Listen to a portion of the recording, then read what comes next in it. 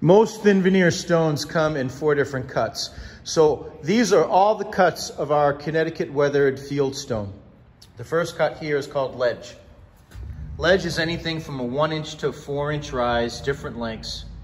It comes in flats and corners. The next one up would be the ashlar cut.